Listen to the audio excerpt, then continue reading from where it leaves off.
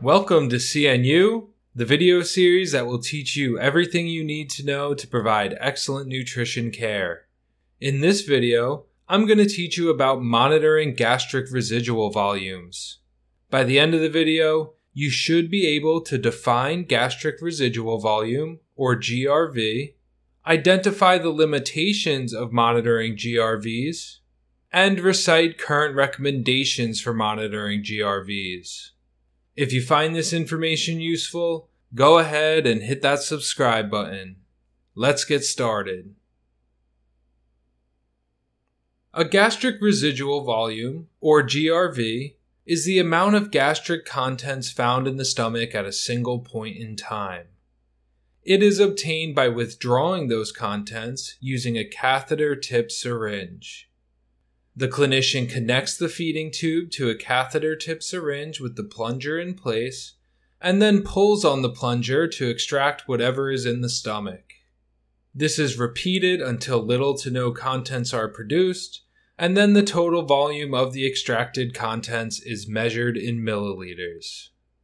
If it is determined to be a safe amount, the contents are reinserted and the tube feeding continues. If it is determined to be an unsafe amount, the contents are discarded and the tube feeding is held until the GRV decreases to a level that is deemed safe to resume. The goal of monitoring GRVs is to detect feeding intolerance and, as a result, prevent vomiting, regurgitation, aspiration of gastric contents, and the development of aspiration pneumonia. Monitoring of GRVs is a widespread phenomenon in the acute care setting, and it is almost exclusively performed by nursing staff. In the making of this video, I was unable to uncover any recent data on the monitoring of GRVs in the United States. However, I was able to find a 2013 national survey of critical care nurses. In that survey, 2,298 nurses were asked various questions about their use of GRVs. 97.1% reported checking GRVs to monitor for feeding intolerance, and 80% reported measuring GRVs every 4 hours. The survey also asked the nurses about the threshold they use for stopping the tube feedings, and their responses varied tremendously. 24.9% reported holding feeds for a GRV of 150 ml or less. 36.5% reported holding feeds for a GRV greater than 200 ml. 24% reported holding feeds for a GRV greater than 250 ml. And only 12.6% reported holding feeds for a GRV greater than 500 ml.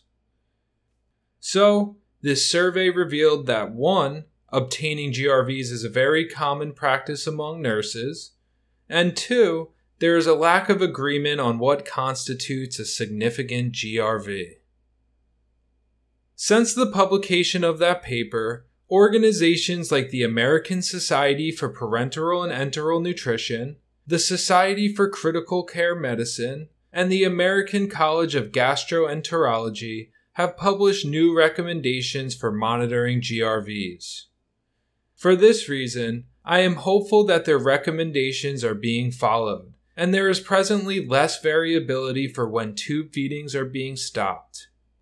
Yet based on my own professional experience, as well as the experience of other dietitians who provide enteral nutrition, it is still common for nurses to choose an arbitrary threshold, even if there is a hospital policy in place.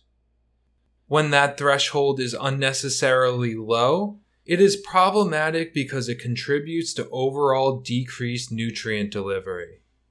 Decreased nutrient delivery increases risk for underfeeding and malnutrition, and malnutrition increases risk for loss of muscle mass, poor functional status, risk of infection, impaired wound healing, and longer length of hospital stay. We will see the recommendations from the organizations I have mentioned later in this lesson. But first, I want to spend time looking at the limitations of GRV. By doing so, it should help to give the current recommendations context. One issue with monitoring GRVs, and specifically striving for low measurements, is that the concept goes against normal physiological function of the stomach. In addition to being an organ that mixes and churns the food we eat, the stomach serves as a reservoir for chyme. So, the idea that the stomach should not be holding any residual while feeding is in progress, or even that a small amount is problematic and needs to be discarded, simply makes no sense. Are we ever concerned about the gastric residual of someone who just ate lunch? Of course not. Even if we were, we would reasonably expect to find the remnants of it in the stomach waiting to be released into the small intestine. Then we can also think about some of the factors that can affect the consistency of a GRV measurement. One example is the feeding tube diameter. Feeding tubes come in a wide range of sizes, and tubes with a large diameter have been shown to produce a higher GRV than those with a small diameter. Another example is the feeding tube's position in the stomach. It is not uncommon for a PEG tube to be placed high in the stomach above the air fluid level. When this is the case, extraction of gastric contents may not produce a concerning GRV. But if the same patient had an NG or OG tube that was positioned lower in the stomach, it would. Finally, the individual technique of the clinician can change the GRV. A slow and intermittent pull technique has been shown to produce a higher GRV than a pull technique that is fast and continuous. This suggests that two clinicians who attempt to obtain the same measurement may produce significantly different results. These are only a few of the factors that influence GRV measurement. Taken together, they suggest that it's not easy to produce consistent results across a wide range of patients. In other words, as it currently stands, the procedure for obtaining a GRV measurement lacks reliability. As a result, it is difficult to establish a standard that all patients should be measured against. Nevertheless, we can pretend for a moment that a GRV measurement has high reliability, meaning it always produces consistent results from patient to patient. In order for it to be useful in the detection of feeding intolerances and the prevention of aspiration and aspiration pneumonia, it must predict those events with a high degree of accuracy. So, we must ask the question, does monitoring GRVs lead to better patient outcomes? The current body of evidence suggests the answer to that question is no. Several studies over the past 15 years have found that elimination of GRV monitoring is not associated with risk of aspiration or aspiration pneumonia. Furthermore, elimination of GRV monitoring is not associated with a longer duration of mechanical ventilation, a longer ICU length of stay, or mortality. Some of these studies have even looked at nutrient delivery and have found that elimination of routine GRV monitoring results in increased delivery of calories and protein. As such, it appears that not monitoring GRV leads to no additional risk for the patient and may contribute to a better nutritional status. That brings us to the current guidelines from organizations in the United States. In a joint publication from 2016, the American Society for Parenteral and Enteral Nutrition and the Society for Critical Care Medicine recommend against the routine monitoring of GRV for ICU patients receiving enteral nutrition. Understanding that many medical institutions would be hesitant to adopt this practice, they also recommend that if GRVs are routinely measured, holding tube feedings for a GRV less than 500 mL should be avoided as long as there are no other signs of feeding intolerance. Signs of feeding intolerance include vomiting, abdominal distension, reduced passage of flatus or stool, and an abnormal abdominal X-ray. The American College of Gastroenterology also has a 2016 clinical guideline that recommends against the routine monitoring of GRV. That guideline goes a step further and makes the recommendation for all hospitalized patients receiving enteral nutrition, not just those in the ICU. In the end, the gastric residual volume is a tool for monitoring feeding tolerance that lacks the consistency and accuracy to make it worth using in all patients receiving enteral nutrition.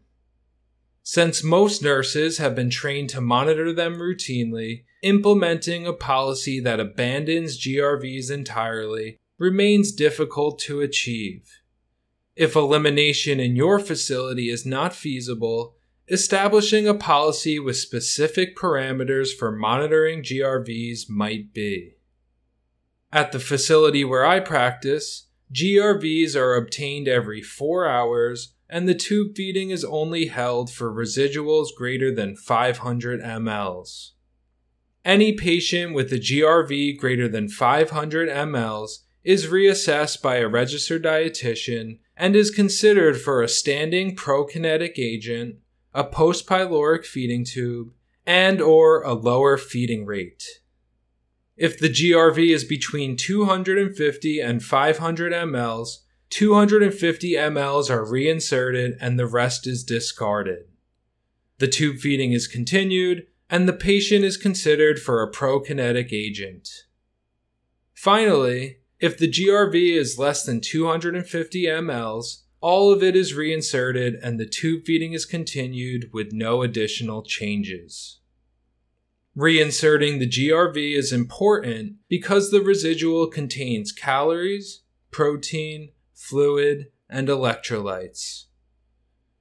Once the GRV is reinserted, at least 20 mL of water should be flushed to minimize the risk of clogging the feeding tube. Education and reinforcement of this policy is often necessary to avoid unnecessary holding of enteral nutrition.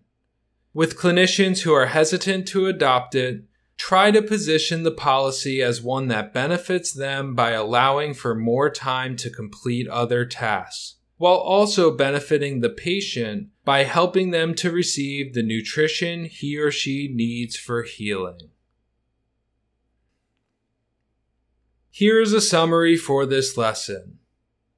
A gastric residual volume, or GRV, is the amount of gastric contents found in the stomach at a single point in time. To obtain a GRV, the clinician connects the feeding tube to a catheter-tip syringe with the plunger in place, and then pulls on the plunger to extract whatever is in the stomach. The total volume gets measured in milliliters, and if it is determined to be a safe amount, the contents are reinserted and the tube feeding continues.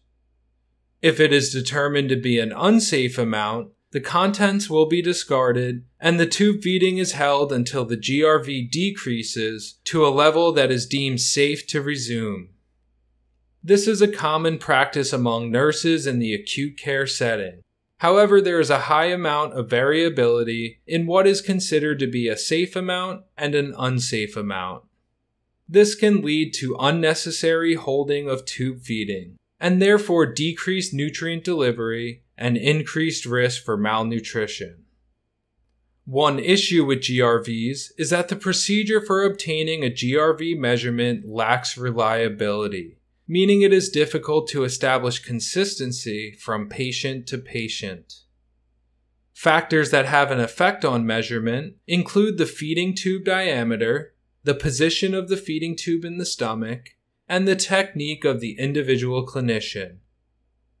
Another issue is that the monitoring of GRVs does not necessarily lead to better patient outcomes.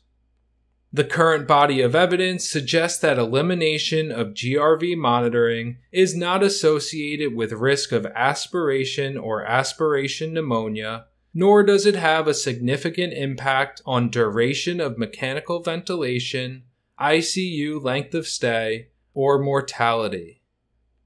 It is for this reason that organizations like the American Society for Parenteral and Enteral Nutrition and the Society for Critical Care Medicine recommend against the routine monitoring of GRVs for ICU patients receiving enteral nutrition. Knowing that many institutions would be hesitant to adopt this recommendation, these organizations also state that if GRVs are obtained, holding feeds for a GRV less than 500 ml should be avoided as long as there are no other signs of feeding intolerance such as vomiting, abdominal distension, or the reduced passage of flatus or stool.